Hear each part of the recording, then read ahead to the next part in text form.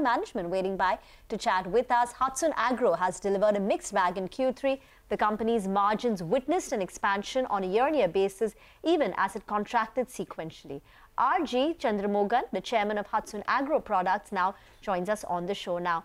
Afternoon, sir, and thanks so much for joining in. We were just telling our viewers your margin performance. Could you give us an indication about the pulls and pushes on the margins in the subsequent quarters? What should we expect? Actually, our EBITDA has increased compared to last year. Actually, last year, same time, we did 162 versus 191 this year. Depreciation and interest has been higher compared to last year. That has resulted in 1 crore less profit on the PAT. Going forward, the last 3 years, we have done a lot of infrastructure investments. And we also had a dip of milk procurement due to incessant rains and lumpy skin disease. So these are becoming past. Going forward, we expect things to improve. And again, the season for ice cream and curd will be better. That is our expectation. Margin range, sir, for us to work with? And how much have milk procurement prices gone up? Procurement prices have gone up by almost 16% compared to last year to this year. Okay. And the increase of selling price took place in stages compared to inflation that hit.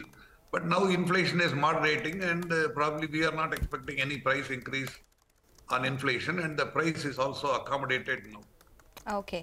Mr. Chandramogan, two-part question here. First, when you talk about price increases that you have taken in phases so far, how much of a price hike has been done by the company in 9 months? And have you seen an impact on volumes or demand because of that?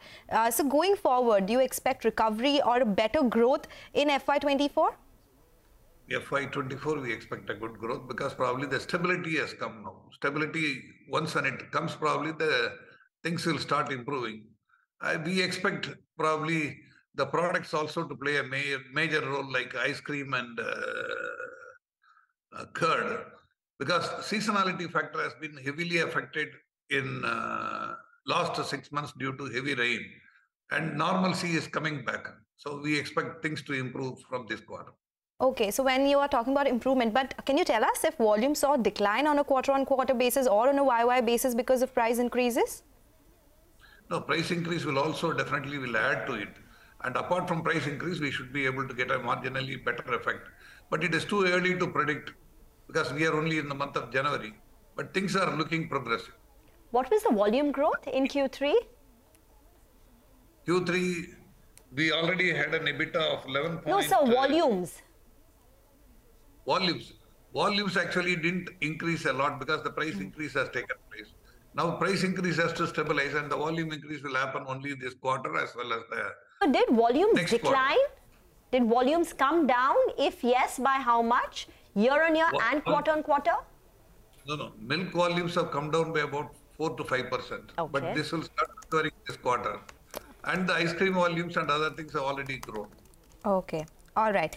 So you have also approved fundraise through rights issue and QIP this time around in the quarter gone by. By when do you think you'll complete it? What kind of usage will you see because of the funds that you've been raising? Will it be capex, debt reduction? Can you tell us more details on this? Actually, capex we have done sizably well in the last 3 years. So last 3 years, once when COVID was there, our project cost implementation were comparatively less and we were able to do it faster. Now we don't require capex infrastructure. This is mainly for debt reduction.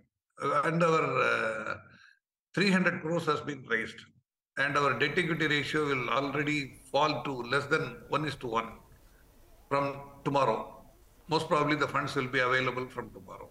Okay. So we have not gone for QAP and we are settled with rights issue and it is already done. Okay. So all of the money raised by the rights issue will go to bring your debt to equity below 1x and not for capex because your capex plans have largely been completed. So how much did ice creams contribute to your overall revenues and do you have a target? Because earlier you had indicated mid-teens kind of revenue contribution. No, ice cream probably there are 2 brands and probably every year probably the brand contribution is increasing. Immediately I don't have the figures to say, but probably it is just increasing. Okay.